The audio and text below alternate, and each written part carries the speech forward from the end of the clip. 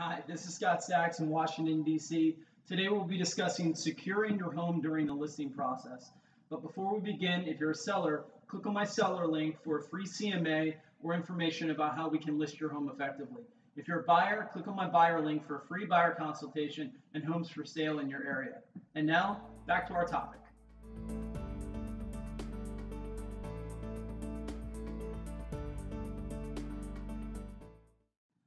So today I'm at one of my listings for an investor client of mine who is settling tomorrow. Doing a final walkthrough that I do on all of our vacant properties to make sure everything's copacetic before the actual buyer does their walkthrough prior to settlement to make sure we don't have any surprises. And today we had a surprise. We had two broken windows in the rear of the property from kids throwing rocks through the windows, which does happen. So this is the perfect opportunity to discuss how can you secure your property against these sort of things from happening. Number one, anytime you're listing a property, particularly if it's vacant, you want to make sure you have tracking mechanisms in place to track everybody in and out of the property, particularly the agents and who their clients are.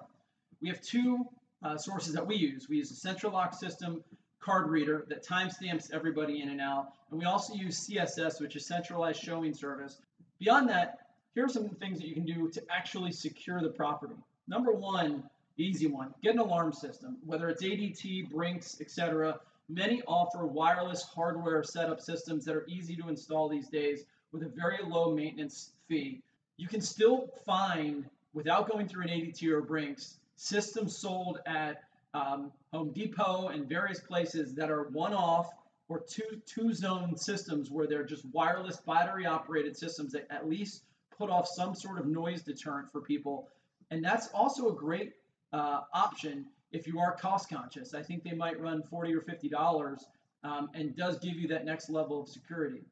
The third way would be one of the items we have in this property is on these windows, which you can't see very well. It says secured by ADT with a number on it. These are on all of the windows throughout the house to create an additional level of deterrent for any potential vandals who might be looking in the windows or something like that.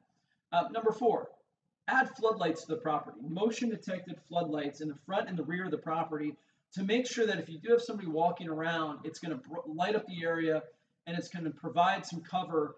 Next thing you can do, be diligent. Number one, inform your neighbors that the property is going to be vacant. Sometimes people know you're putting your property on the market, but they have no idea no one's living there or you don't have a cousin in town or whatever it is. Let them know that, hey, this property is going to be vacant. Can you just keep an eye on things if you see somebody walking around or someone there that shouldn't be, etc.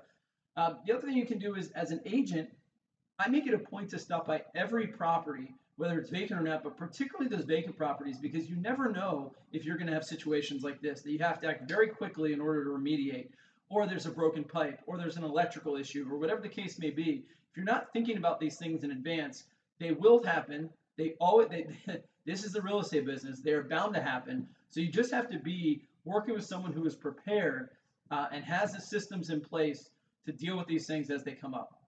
So hopefully you found this helpful. If you have any questions, contact me, and I'll see you on the next video. Take care.